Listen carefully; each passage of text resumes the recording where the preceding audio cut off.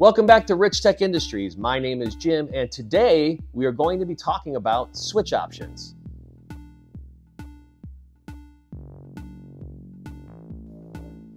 Option A is a vertical mechanical float switch. As you can see, this is the piggyback variety.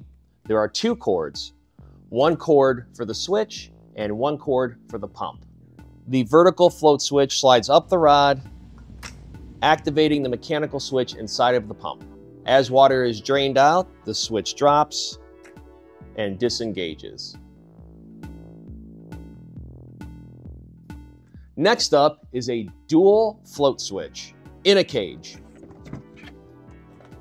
As you will see here is the cage, and inside of the cage are two separate switches.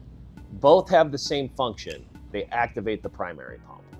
As water rises, this little magnetic switch floats up and activates the pump.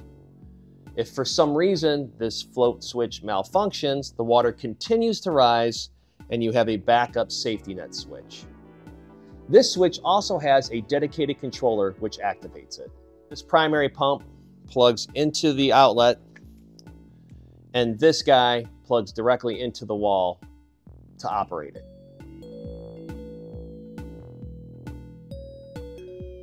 Next up is the integrated vertical float switch. There's one cord that plugs directly into the wall. The switch is then integrated into the pump itself.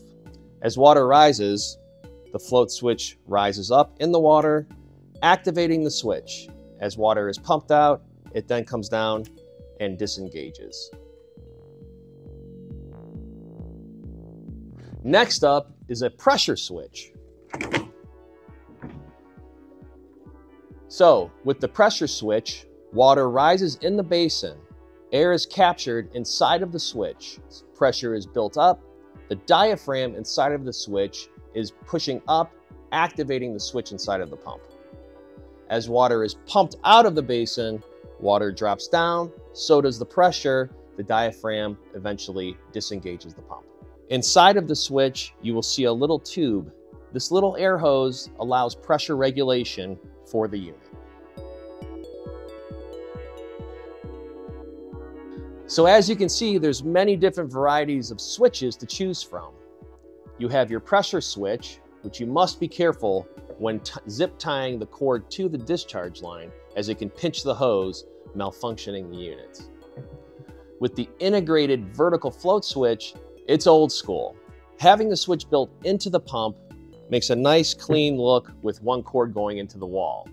However, if you do have an issue with the switch, the entire unit needs to be pulled out and replaced. With the piggyback style float switch, you have a dedicated cord for the pump and you have a dedicated cord for the switch. If something were to happen to the switch, you can quickly take the switch out, replace it with a new switch, and you're back on your way. With the vertical dual cage float switch, you're getting two switches for the price of one. Magnetic reed switches can have film build up on them over time, malfunctioning the unit. In this case, we have two. So if that were to happen, you're going to double the life of the pump activation with the dual cage float switch. The first pump, next gen, is a top suction pump. Water rises around the pump, gets sucked in and pumped out. With the Zoller, bottom suction. Water comes up underneath, pumps out.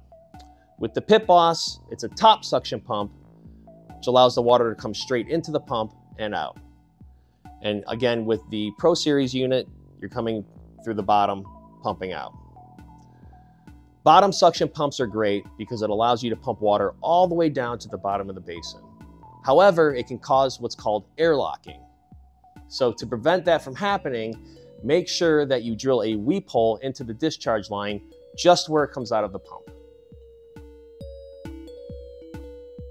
When installing these units, make sure to follow the directions, where to drill your weep holes, if you even need weep holes, and where they should be placed inside of the basin.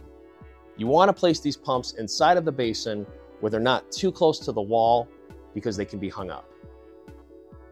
When installing a bottom suction pump, which are options 2 and 4, Sometimes it's necessary to put a pedestal underneath them because in sandy areas especially, sand can get clogged up into that intake. Having a pedestal for these three options protects your pump from getting sand sucked up into it or other debris. There's a lot that goes into the decision-making process when picking out which pump is right for your basement. To make that decision easy for you, give us a call today, 1-800-677-7791.